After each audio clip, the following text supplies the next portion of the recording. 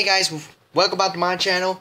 And the week before I came back from Singapore, and I brought back a souvenir.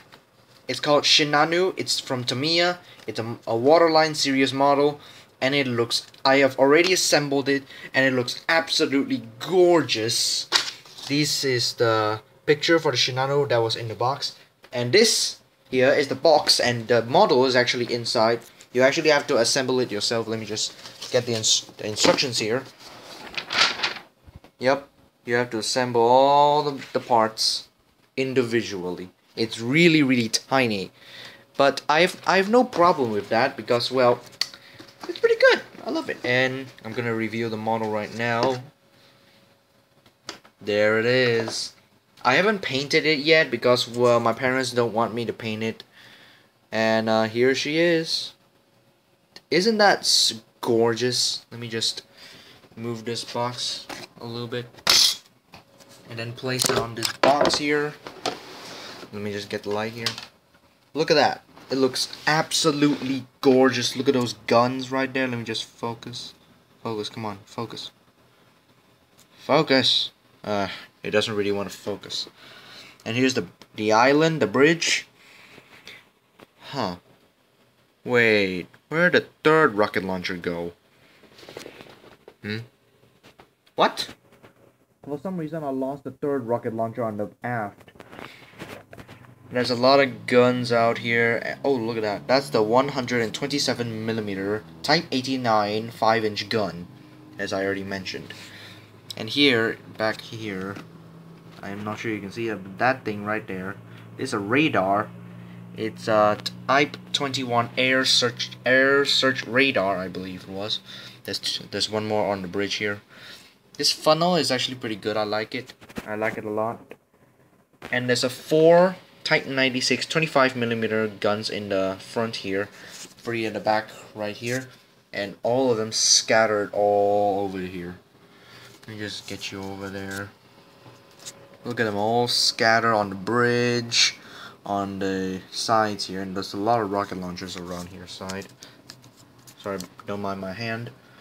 And down here you got these support things for the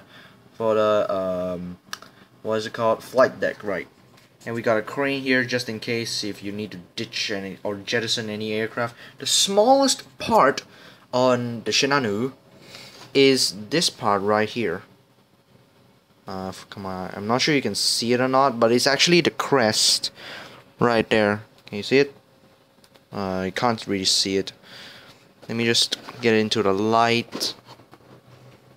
See it? You can partially see it. I think you can't really see it, can you? But basically, it's a small part. Let me just get the instructions here. Where is the part? Where is that part? Oh, wrong side. Yeah, here it is. That part right there.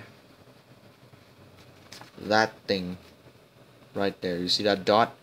That is the album of the Shinano. So a little history lesson for the Shinano. It was originally built to be a battleship of the Yamato-class. Okay, I have one like outside here. Let me just bring it here. Hold on, guys. Okay, guys, here's the Yamato. And let me just move it a little bit. Here's the Yamato, and the thing I was talking about is this thing in front. You can partially see it right there. And if Shinano was supposed to be completed in 1946 as a battleship, it would have looked like this. Yep, it would have looked like this with the 18.1-inch guns, the massive superstructure. This model is quite old, so it's kind of partially broken.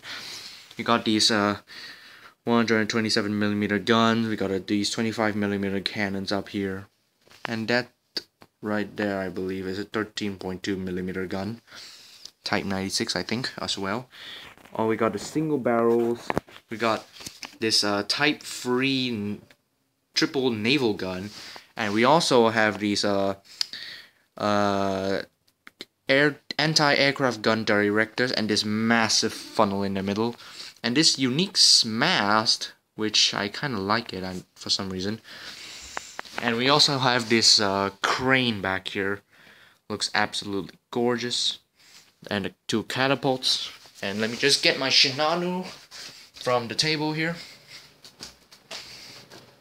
Let me just compare it to the absolute monstrous size of Yamato. This is a 1/350 model of the Yamato, and this here is a 1700 Shinano, a waterline series, so you don't really see this part. Well, just starting this part, it has a bulbous bow in front, and as you can see, the armor looks pretty thick on the Yamato. It's supposed to be going on the Shinano as well, but it was on the Shinano at the time, and the Shinano was actually one of the first Japanese carriers, and actually the first in the world to have armored decks after the Midway. Well, actually before the Midway, I'm sorry. And these armor was 3 inches thick on the real Shinano, and the armor belt, which is this thing here, it was about 16.5 inches, and the turret of Yamato, sloped as you can see, is about half a meter thick. That would be 1.5 feet. Yep, that's pretty thick. That's a battleship, and it's actually, Yamato is considered to be the heaviest battleship in the world at 72,000 tons, while Shinano here weighs about 68,000 tons because of her refit. And you know, this one turret, including the barbette, which is the part where they store the ammo, weighs about 3,000 tons.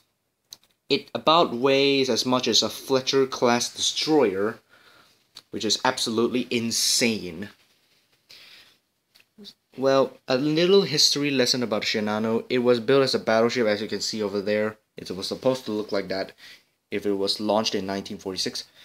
But it was sailing to Tokyo Bay in about April. No, I think it's 1944, late 1944, mid 1944. I'm not that sure. I'm not quite of an expert in all this. But it was sailing through Tokyo Bay, and a U.S. submarine attacked it with 4 and it hit 4 torpedoes. One around here, another one right here maybe, and one more directly at the structure, and about another one right here, I think. I'm not that sure. And it sank stern first with losing about 300 crewmen without even going to battle. If this aircraft carrier would have been fully complete as an aircraft carrier, I'm basically saying, it would have carried about 17 A7M Reppū fighters, about another 17 B7A Ryuseis, and another 17 B6N Jills, and about 6 C6N Myrt reconnaissance aircraft. If the Shinano was actually the largest carrier ever sunk by submarine, and it was the heaviest aircraft carrier until 1958, when the USS Forrestal was actually launched, and about 88,000 tons, I believe it was, or maybe it was lesser than that. I'm not that sure. I'm not that interested in modern aircraft carriers. Well, it sunk with about 300 crewmen in there, but at the time she never carried these aircraft. She only carried about 6 Shinyo suicide boats and about 17 Ohka rocket kamikaze aircraft, and the Japanese never actually wanted to build it as a fleet carrier. It wanted to build it as some support carrier which carries replacement aircraft, about 120 of them, I believe it was. That's quite a lot. That's comparable to the size of the air group of Midway, which is 122 aircraft, I think. Look at this bridge. It's quite unique. It's very similar to Taiho's bridge, but I'm not sure why the Japanese didn't mount the 10 centimeters, 100 millimeter guns on the Shinano, because they have better velocity, because it fired 20 rounds per minute rather than the 15 rounds per minute those things fired. And those things had greater range pretty much. But I don't know why they still have to mount 8 of these. Maybe they're much better in a way, supposedly. I am not sure. I gotta research this. Well, as you can see, there's 2 elevators on the deck, which are quite unique for a ship. Well, it's typical for Japanese ships, but for the Shokaku class and for the Shokaku class, there's about 3 elevators, but it's quite good. These things are massive. Comparing to the size, they're about 1 feet. This Shinano here is about 2 times the size. I mean, Yamato here is 2 times the size of Shinano, not the real one. The models. The Yamato is about 2 times the size of this Shinano right here, which is absolutely insane. So Shinano is actually considered a flat top, to be honest, which is quite a good nickname for an aircraft carrier. Of the war, well, in 1945, Japan surrendered. Shinano was still resting at the bottom of the ocean, and so that was a good history lesson, guys. That was a good history lesson. Thank you guys so much for watching of this review on the Shinano. Say goodbye, Shinano. You're not gonna say goodbye? Okay, I'm out of here. Thank you guys so much for watching. I'll see you guys in the next video of Warship Gaming. Goodbye, everybody.